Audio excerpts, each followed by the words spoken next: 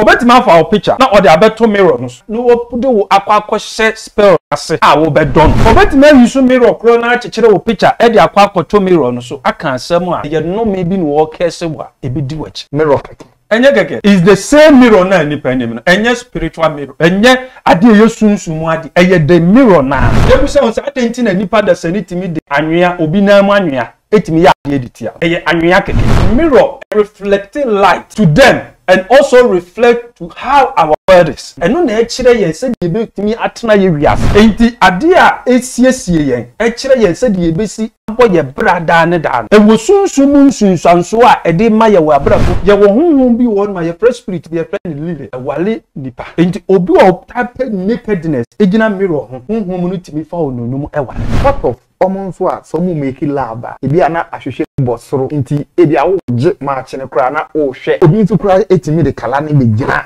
table be say na hwe na oje na o hwe. Are you enjoying it? That is the worst of it. Your friend is CK. CK. Oh, CK. Ya funi CK. CK jankan CK ya temunde no yubezi. Exclusive interview on television CK Brasso say de ba hwe say dia na ya jinkunya we kura de enye nkunya de say ye jino kono in a grand style Papa Saint you be a me din komo be ye mpre no wo platform iso or you be a sem odi makotren ada no na o tre ye say de candle betu anamon wo obra kwento yi mu bare ne o say ye be din komo afa ahwehwe ho home kwan so be CK. For due respect, subscribe to television CK na dane de nyane bo weni akoma bo ho se mita me wa me ho se gramafo apo me ba me ne Papa Saint be din komo 60 enya asase amanso twenda ho ehu so pani kwapi akraman ni panyenim asase ne de amanso twibia nda ho na da ho no tetrete so himpom bi enim eno de bebi a wunya bi ato a ene Nasco Properties die nika ewo Nasco Properties wato asase na wiaje ho nkrata ne bibia no ope wo mo mbesi amawa jai omo qualified construction team adan bia ope bia ombe kukurasi wonum kinkren Nasco Properties wo farmland asase yantama ya de yekua ewo Winneba ne Cape Coast Quantimpon so simbrofo a eben Apam Junction Nasco Properties insase ne twehyiam biaye Kaswa Winneba Road Dominase near the new Agbogloshi Onion Market Kaswa Winneba Road Akrampa near Fete Kakraba Kaswa Bojiasi Road Papase near Richmond School Complex Pram Old Ningo near Ningo Secondary School Tema Akosombo Road Shai Hills Osudoku Frey 0240-221-212 0277-071-717 and 0302-864-956. Nasco Properties, your realtor for life. I'm back. Papa Saint me drunk no. Na Natalia na FSA. Na mo share nso.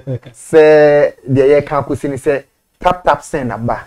O dadwen ni say o send to biska 11 e wo Ghana nti ye bete wa tap o tre o say yenti 11 o the tap send ediskama will be Ghana, Germany, Italy, France, Netherlands, United Kingdom, Belgium, United States of America and Canada. The tap send American for their mamuna. Tap send. The Cambo TVCK na send it ko udemukra. Ebe do intem ebra wasum so ebe jom. Papa bibi aboko. Okay.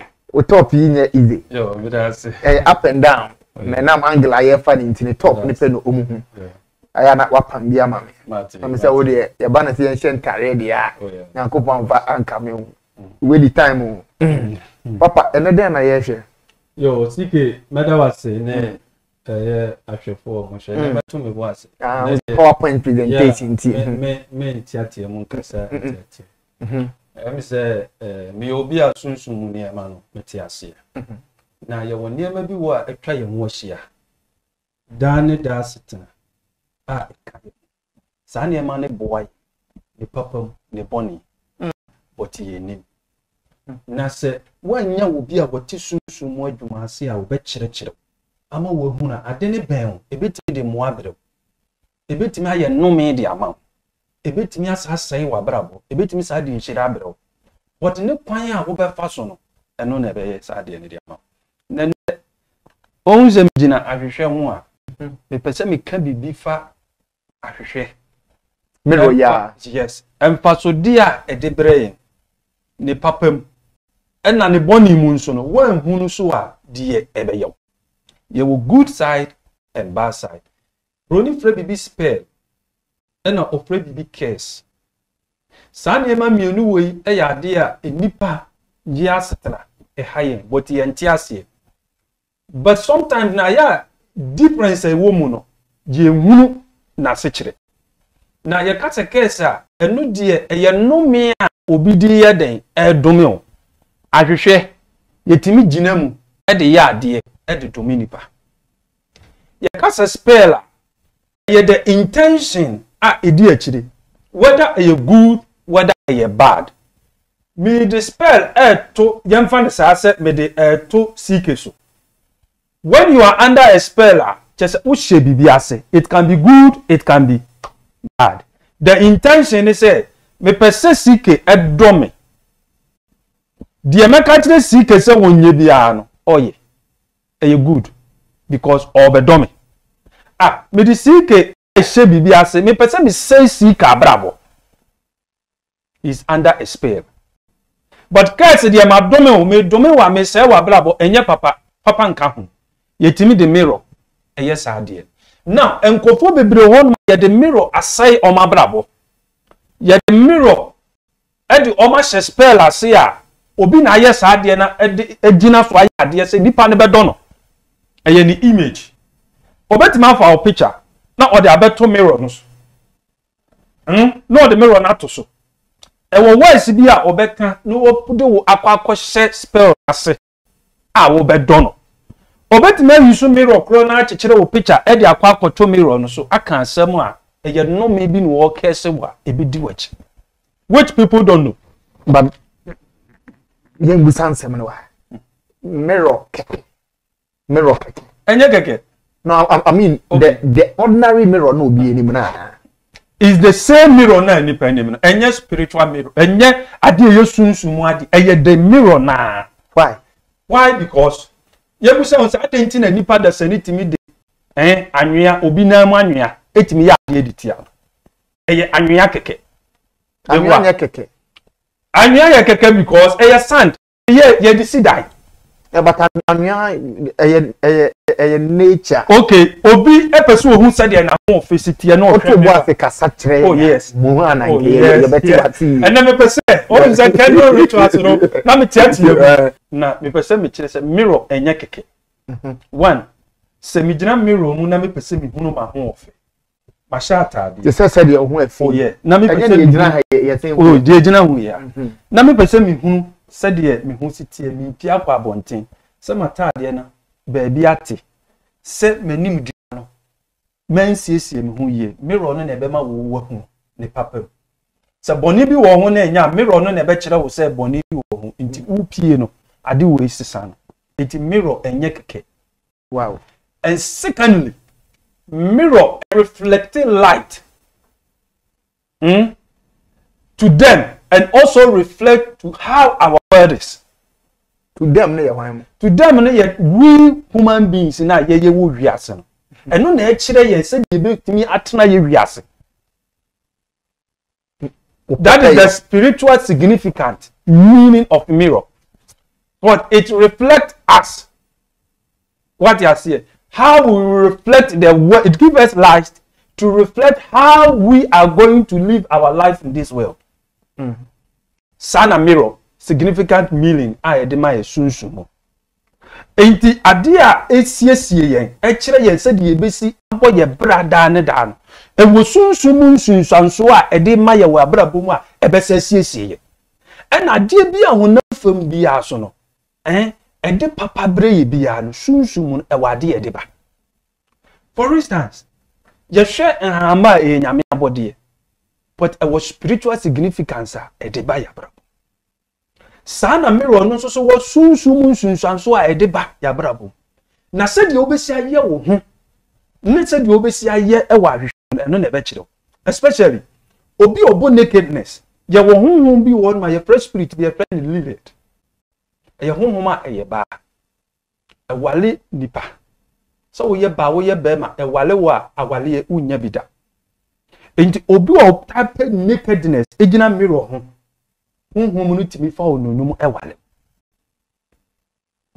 yes because ade no eye kanea said ye esum dru na se kanea eto so a ema ye hunu said ye wo shadow enu bibia sitie no sa na mirror no it serve as a light mirror bia oh yes osofo de mu mirror cross and oh yeah it serve as a light because ye kanea obi ehunu wan ehunu wo ye dum light and wan ehunu wo esum that but kanea ba obi ehunu ho meboa wa de bi da wa ho meboa okay so wo gina mirror mu o watch a ball enye kanea so the spiritual meaning no eye kanea de mai wo susu honam form is a mirror wa de bi ball wa wo hunu no show no show wo mirror mu ma wo hunu e ma ye hu nature e ma ye hu personality how you look u pia kwa bonten no the way I will see any nipa relate how people will see you no mirror na be kire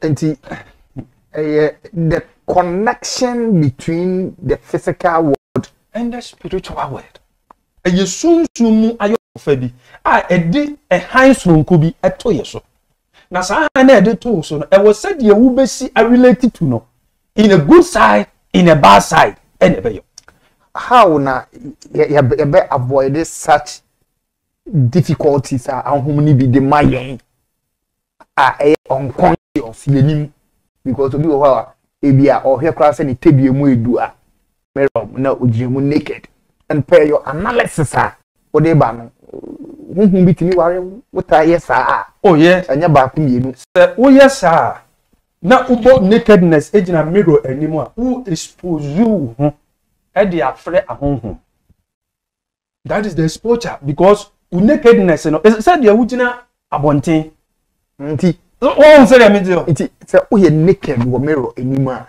na te say ahonhom ni nyina afia yes and say wakwa gina ebi afan say Kumasi Sports Stadium ni abodwa na ni pe nyina hwe nakedness you have exposed your nakedness outside and they wo kan sa na tie dia and na te say de bia no wo hwe wani mo wa hwe ba ahonhom wo hwe but ubetimi na me kat e was said you be see aye ho yenye ne sen did yes de bia advise people spiritually ya na me tuni powerful no say one men ko gina mirror mu e mo naked but ubetimi a share o boxer shorts ubetimi a share o nightwear ubetimi address it then wa ko gina mirror mu that's your final way is okay me de ma ho ofa kwa abonten akokire that one need there you are going to expose how beautiful you are okay min kan we what of almost what some make lab ebi ana ahwehwe bosoro most of the hotels bosoro